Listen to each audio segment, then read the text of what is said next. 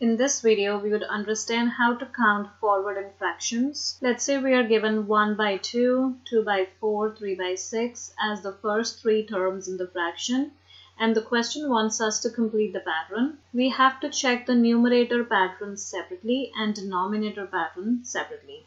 So on the numerator side, we see that 1 goes up to 2, so we are adding 1 each time. 2 goes up to 3, that means we are adding 1 again. When we check the denominator, we are going up by 2's. So from here we notice that the numerator goes up by 1's and the denominator goes up by 2's. Therefore, the next fraction would be 3 plus 1 is 4, 6 plus 2 is 8, and so on. 5, 8 plus 2 is 10, 5 plus 1 is 6, 10 plus 2 is 12, 6 plus 1 is 7, 12 plus 2 is 14. And this is how we complete the pattern when it comes to fraction. Let's take up another example. If we are given 2 over 5, 4 over 8, 6 over 11, we check the numerators.